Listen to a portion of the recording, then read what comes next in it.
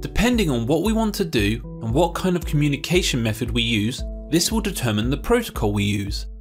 A protocol is an agreed set of rules for exchanging data between devices. A protocol might specify how data is formatted, what error checking occurs, if any, exactly what you can do, and the order in which devices communicate. Protocols aren't just for computers. For example, if you walked into a post office and asked for some ice cream, you would break the protocol of what you can do in a post office. TCP/IP stands for Transmission Control Protocol over Internet Protocol. It is the rules for communication between two devices over the Internet. They each have an important role in almost all uses of the Internet. TCP is responsible for breaking the data being sent into smaller data packets and providing data for reassembly and error checking.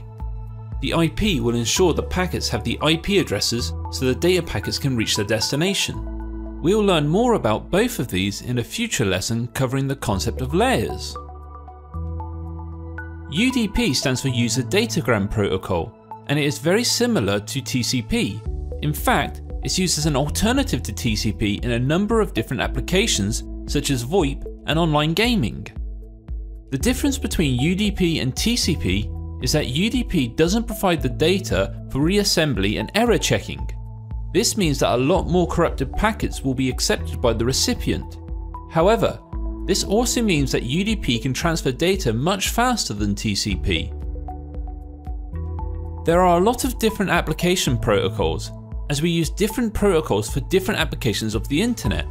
For example, we have a protocol for the transmission of web pages, HTTP, and a protocol for the transmission of emails, SMTP.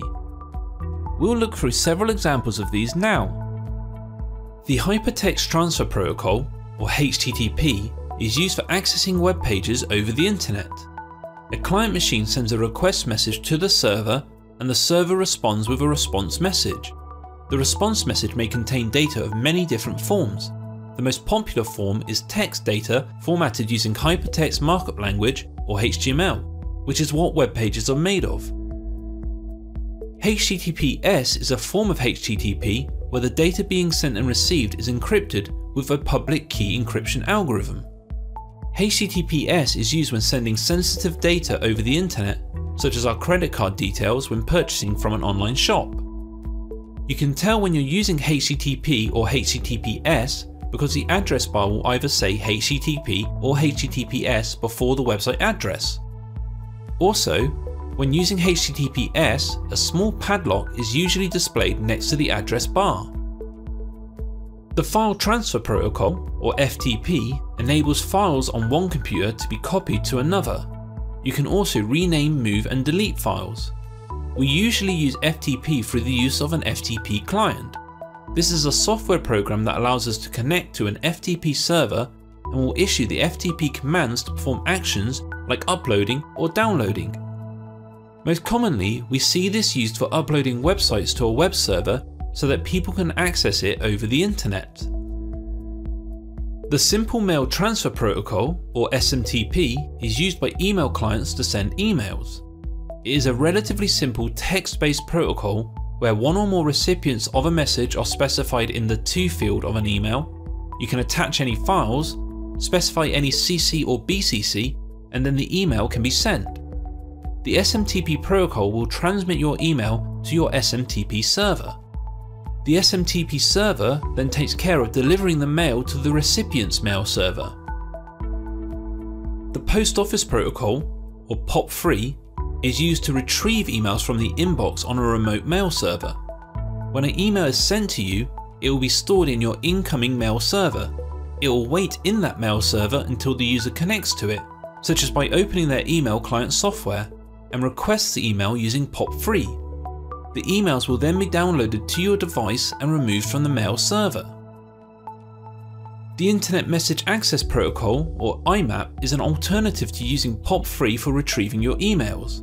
The main difference between IMAP and POP3 is that when you download your emails from the mail server using IMAP, they're not removed from the mail server. This means you can connect to your mail server from another device and still be able to access all of your emails. In fact, with IMAP, your email client and mail server are synced, So if you do read, move or delete an email in your email client, this will then happen on the server and in turn will be updated on any other email clients you use to access your emails. So, TCP/IP defines the rules for communication between two devices over the internet.